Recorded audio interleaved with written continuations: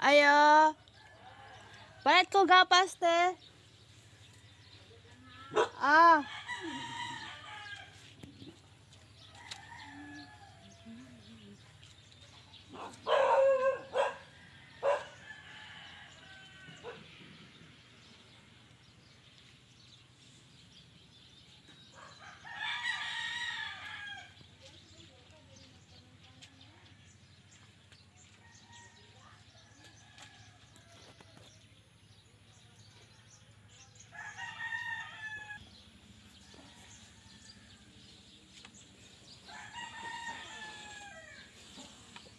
Namoy gapas, te.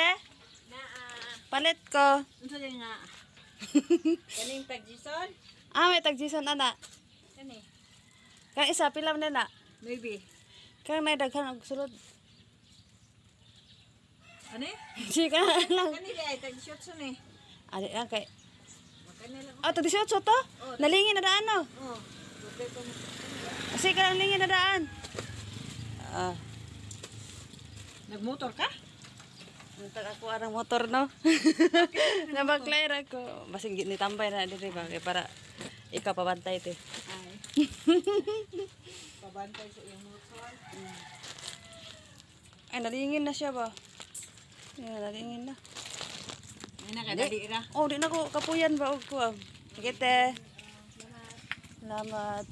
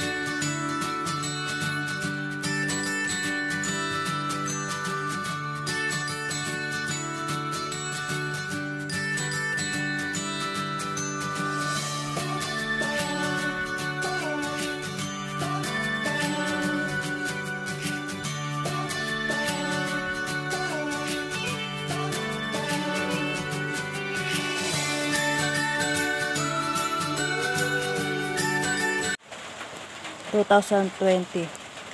Ano to? So, ngayon is 22, 16, 17, 18, 19, 21. So, 6 days na. So, ang 16, so 6 days na to. 6 days. In 6 days, bumaba na siya. Yan. Yung iba naman, yan, bumababa na sila. Ito naman, ang gamit ko nito ay yung PDA natin. Yan o. Kung nakikita nyo, PDA ang nilagay ko. So, F1 na to. Ito, ginamit ko ay yung cup ng fresh na vulva. No, 16 din. So, ito, FO to. Yan. FO yan. Same lang din ng ang ginapang nila. Nitong, yung gelatin, last na gelatin na ginamit natin. Ito din. Ito naman ay gelatin din ang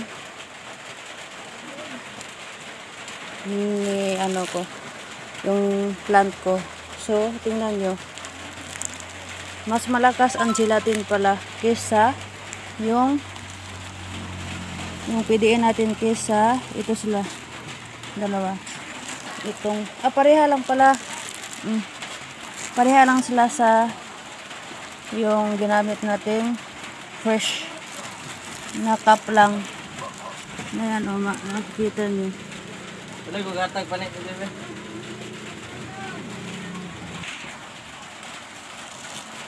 Ito din, fresh din to.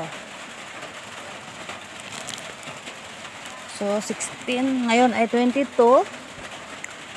6 days na.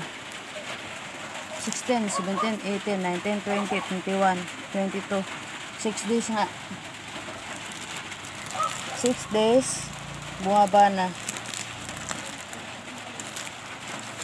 Tapos, ito naman, sobrang basa. Kasi hindi nakagapang. Nag-over moist. Sure ako, galing ito sa moist. Itong may moist na nagawa ng plastic na siya. Yung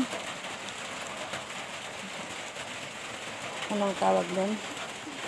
Na siya yung naipon lahat, naipon. Ito din, ito.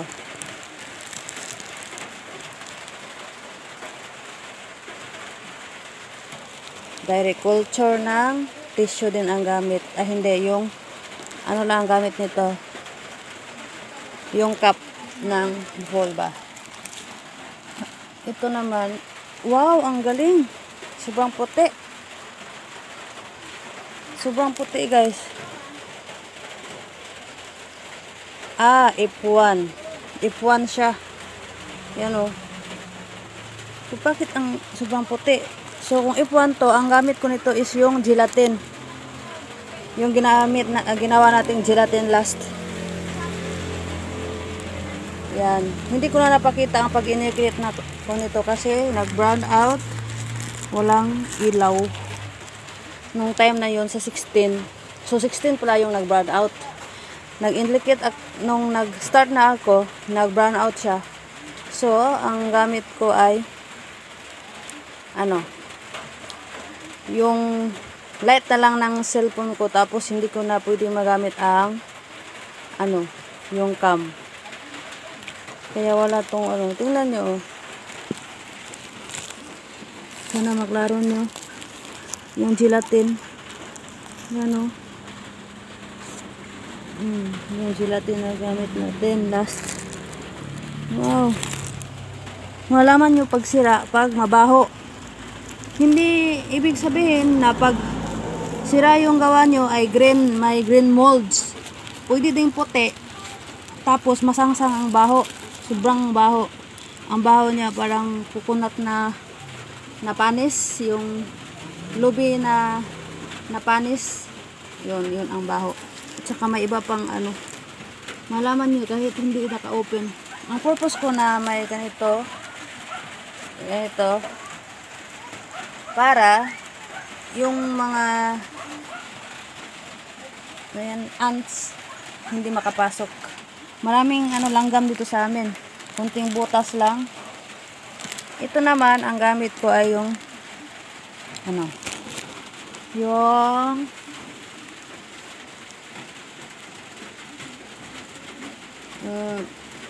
cup ng Volva. Sabi nila na kuntam din daw yung pag andyan ang yung nag-direct ka, nandiyan yung tissue o yung parts ng mushroom, dapat kunin daw, i-open. Pero nag-try akong i-open, nakuntam, kaya hayaan ko na lang kung makuntam siya o hindi. Hindi ko i-open. Kahit nakalamp ako nun. Siguro pag mahanginan siya, yun ang duda ko. Duda lang. Ito naman ay anong gamit ko? Ayan. Fresh na. So, FO to. Ayan. Ito naman, ito. May isa tayong kuntam. Yan, may green molds. Yan, spotted green molds. Kaputi na sana. Sobrang puti. Yan. Ano to? Corn with rice. Hindi? Mura pang baho. Smell ko wala namang baho. Pero nakuntam siya. Green, tingnan nyo, green. Ito, may kuntam tayong isa. Yan, ibukod natin. Kasi mahirap na. Kaya kayo guys, everyday i-check nyo. Baka may kuntam po para maiwasan.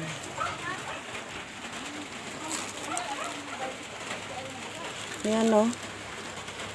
Ito. Hindi siya kuntam. Aba? May smell siya.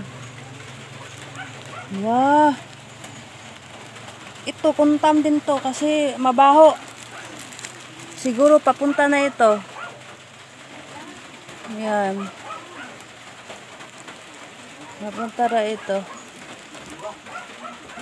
Kaya ibukod ko doon sa nakuntam. Dalawa ang ano natin. Yung rice, yung rice green, prone to contamination pala siya. Kasi silang dalawa, puro may halong, rice and corn. Yan. Usap ko. Hindi naman mag-usap. Ito.